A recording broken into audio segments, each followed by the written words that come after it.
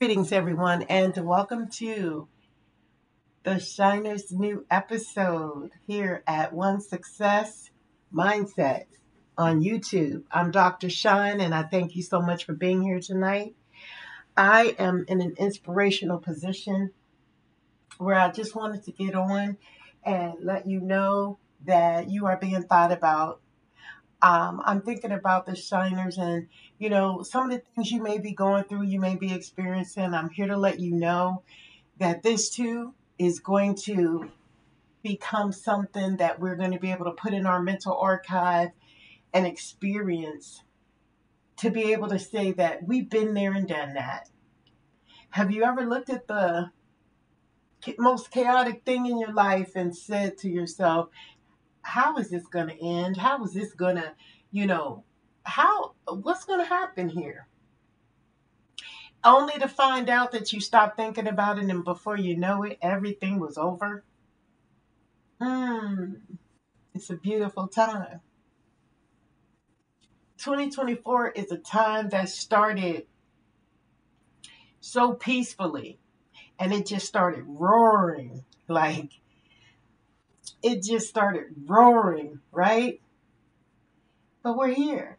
We're here, we're sound, we're solid, we're 10 toes down, we're setting it, we're setting up the standards. We're motivating ourselves through inspiring others. We're keeping ourselves accountable. We're making sure that these situations that come in our lives, when they come, they're so insignificant until within days we've forgotten about them. You know, forgive, but don't forget. Keep your head up. We got to forgive and not forget because we don't want to relearn the lesson. We want to be grateful for every single thing that comes in our lives because that is the very thing we needed to get an attachment to so that we can just be aware, to recognize it and to accept and embrace it as, yeah, okay, I messed up there. That's where I had a little weakness in my system. And once we embrace that, we can then move to excel it. We can excel by prompting ourselves, I'm not going to let this game won't happen again. Sometimes we cannot always listen to the sob stories. We cannot always wonder how this happened and why they did that and how these, situations come in our lives to just show us the things that we're to learn. We're just to observe them and know. There are listen, shiners, guess what? There is nothing under the face of this earth that can put us in a position to whereas we can't make our way out of it. Nothing. We can make our way out of any and every obstacle that we face in this world. And there's going to be people that's going to teach you and speak things into these arenas and portals of the internet that may not be genuinely true. They may tell you things that will impact trauma. So be mindful of what you're hearing and what you're listening to and how it's balancing equally with your heart space. If your heart space says, now that's something pure, I needed to hear that. I feel good when I listen to that podcast or that, influencer or that special speaker. I feel inspired. And if it is in alignment with the good that goes with being a part of this world, to inspire and to motivate and to elevate you, shiners, that's what you take. But there are going to be some people that's so built on their traumatic experience. So in their mind, they're unhealed, they're unhealable. So they're going to be telling you things that sound like it's okay, that sounds like it's all right, only for you to hear it and a seed be planted. And then the next thing you know, there's some chaotic event, some spinoff, something that you wonder, how the hell did I get here? So we are the author and finishers of our physical realm. We possess the God-like source on this physical plane to do what we feel we must do in order to survive here.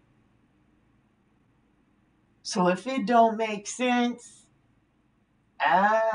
you shouldn't be listening to it. If it don't tap into the soul, the energy of who you are, of what you know to be right and true, you shouldn't be listening to it. You know why? Because I was just listening to something, and there was a podcast, and it was talking about trauma bonding and how this trauma bonding can have that somebody was given false information about trauma bonds. And I said, well, I don't need to hear that. And I immediately shut off the actual video, only because I know that that's not the path in which I'm going down. When I start to hear stuff and it stopped making sense to me, and I look at the camera or I look at the TV and I'm like, that don't sound right. That's the discernment that happens when we believe in our higher power and the purpose of our assignment and the mission that we are to withhold in this earthly plane. I'm telling you, there's a lot of downloads that's coming to me. And the meditation, it's the stillness, having to sit still and just know. And just know, because what is going to happen is we're going to start to begin to get revelations happening.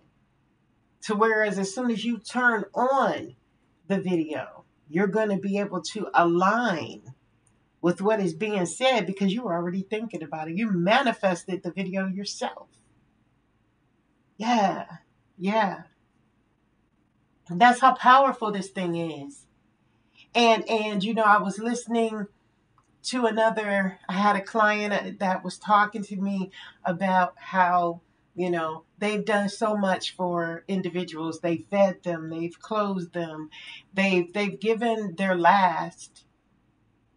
They've welcomed them into their homes only to be disrupted by the chaos.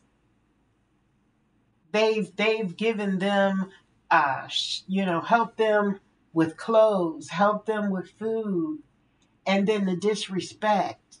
See, again, shiners, there comes a time where when a person has to deal with their karmic consequences, and we intercede on behalf of just trying to do good, just trying to help,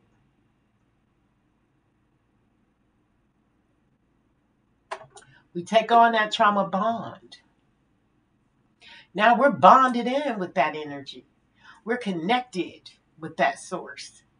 And that source then takes over everything that we know that this person can be, but they don't know it. I was watching a Judge Mathis show, and the wife told Judge Mathis that her husband has been using crack cocaine for the last, I think, 5 years of their marriage. And he was very egoic. I guess the addiction hadn't set in totally in his world, to whereas he still had the looks, he still had the stamina to think fast, but he was going down. He was going down, right?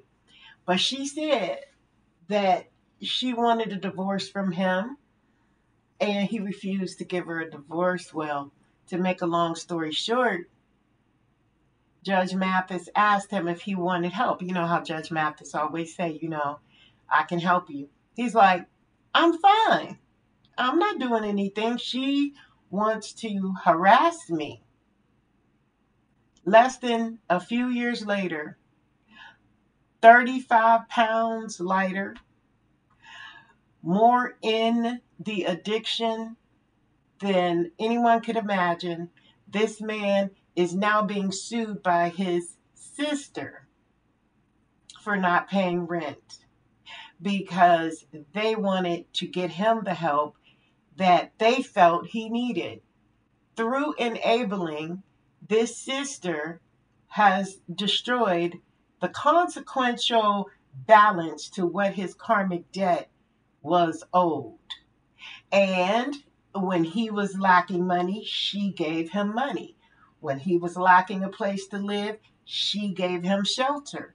When he was lacking the ability to feed himself, she fed and clothed him. Well, guess what? Judge Mathis told her she was one of the biggest problems in this man's life because she continues to come to his aid and entitle and make him feel as though, here's help, here's help. But one thing Judge Mathis said that I truly agree with was that if he's not ready for the help, you're wasting your time.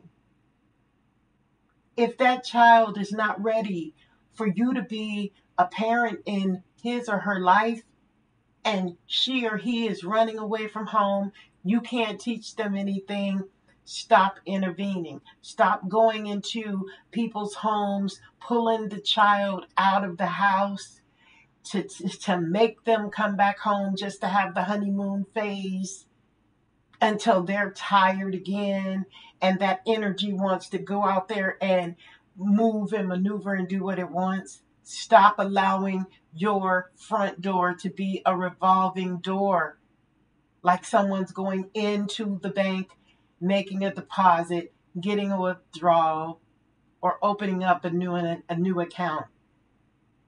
Don't allow your door to be used as a revolving opportunity for people to come in and out of your lives. Someone may be dealing with a relationship issue that they know they did the best that they could do. And now because you stand up and you say no more, it's over. Now here comes the chaos. Now here comes, oh, you're going to love me. Whether you want to or not, you're going to love me. I'm telling you, Shiners, there's so much going on in this world. And we got to be the person willing to say no more. To say no more.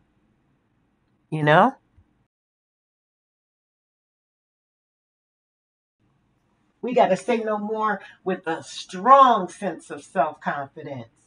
Call it ego if you want. Whatever you want to call it, I don't care.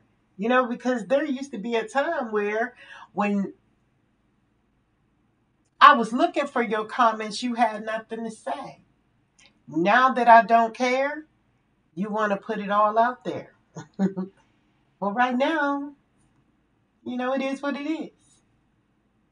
I do these podcasts to help me, to help you, to help inspire others, to motivate and move. And please like, comment, and share. Because guess what? I'm going to continue to expose those narcissists and those, people who choose to be controlling and choose to tell people what they better do and what they, bullying people into living. Man, what is that? What is that? If we're living in fear and if we're living under the area of incarceration in a free society, something is wrong there. You don't even have to be behind bars, but yet you're isolated.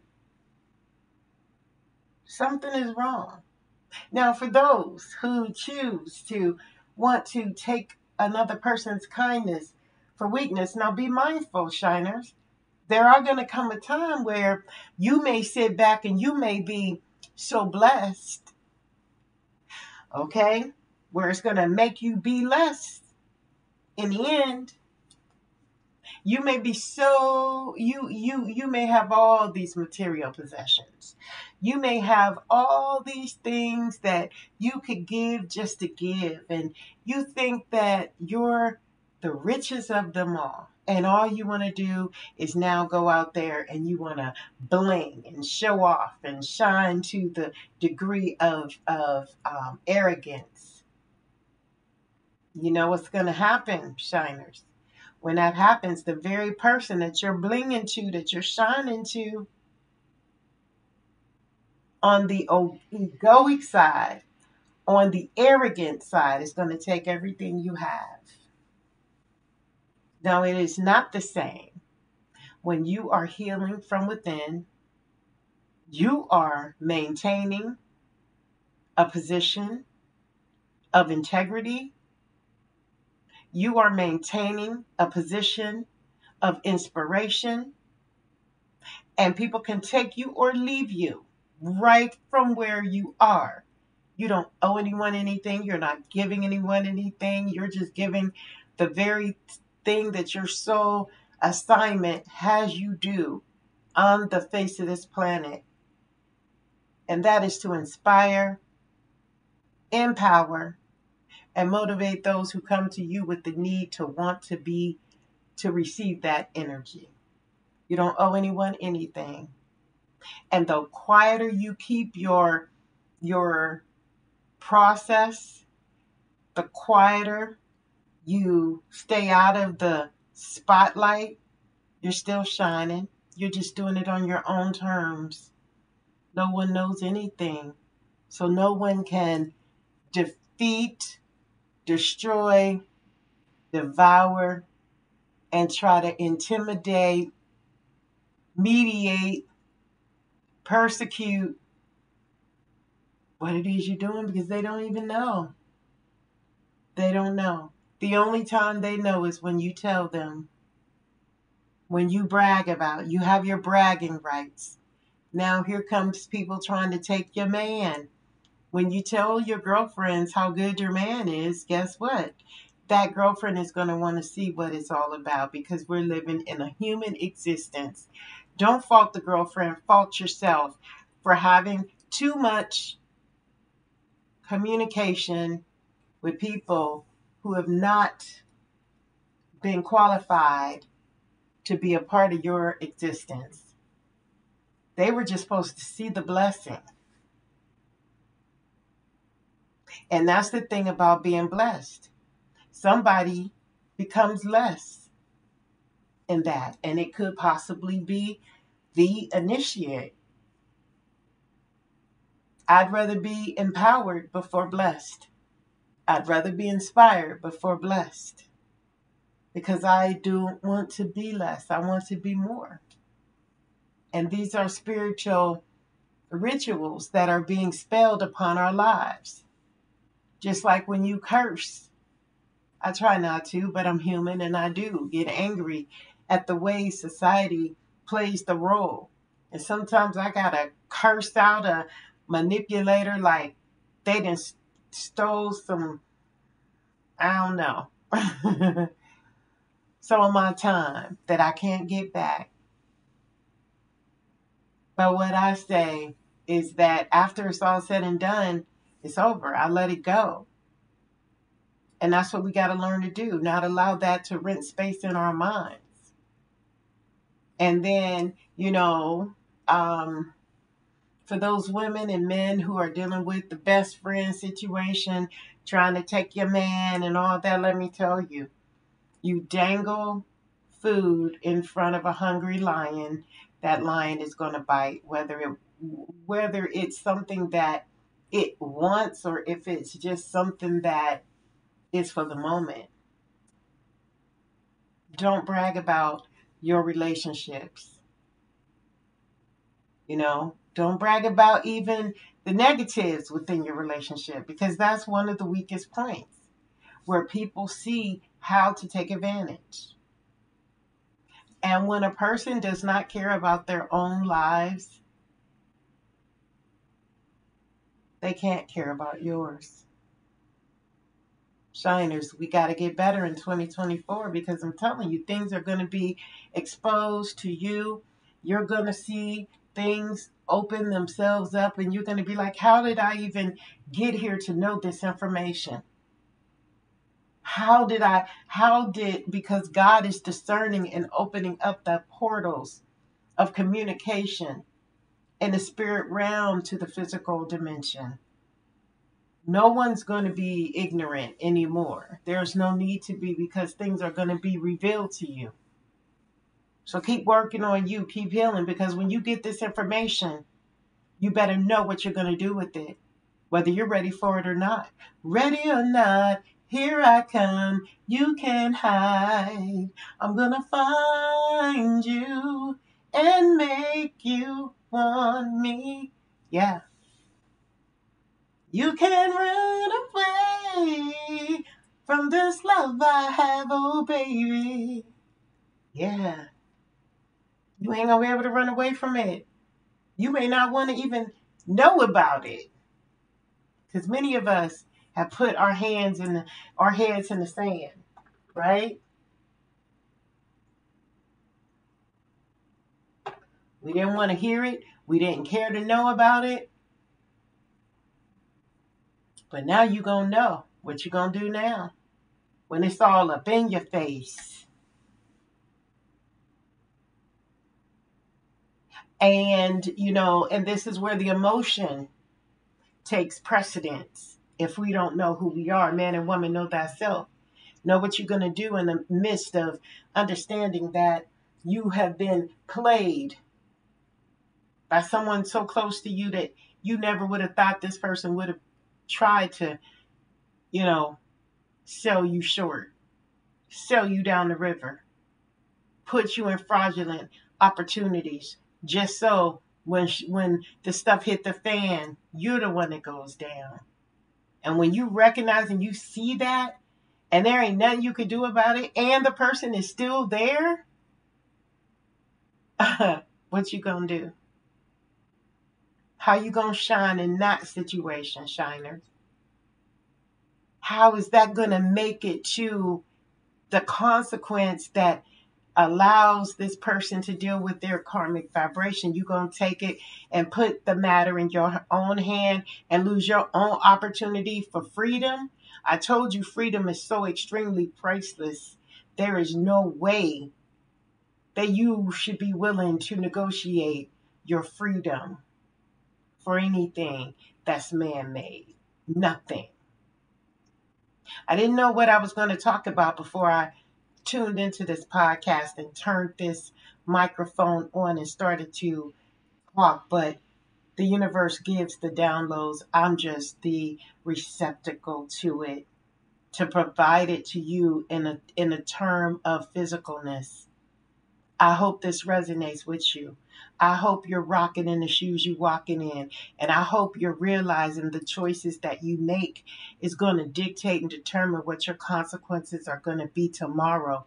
So I hope you're really genuinely thinking about it clearly, transparently, to where you can say, I let that go and I'm still free. Because I didn't bite the bullet. I chose to dodge it.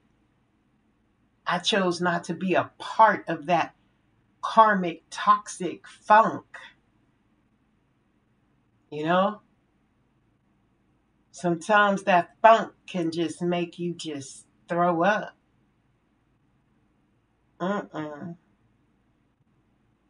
No. See, this is what Shiners is all about. How you shining over there? Why don't you leave it in the comment box? Tell me how you shining. You ain't got to tell me everything, because everybody don't need to know everything. You know, be consistent. Thank you for being consistent because you're inspiring me to do the same. Thank you for showing up. Thank you for rocking in the shoes you're walking in because you rocking them, you wearing them. You're doing the damn thing. Put that strut in that step. You know what I'm saying? Hold that head up. Yeah, there you go. There you go. And just know you are not alone. And you ain't crazy. How you like that? That in and of itself should be enough to help you sleep at night. Knowing that you made it through this forces expectation and all God wanted to do was just observe it. Have you observe it so you will know. That's all. So you will know. Because you're 100% protected because God's respected is always protected. Thank you so much for being here, and we will see you next time.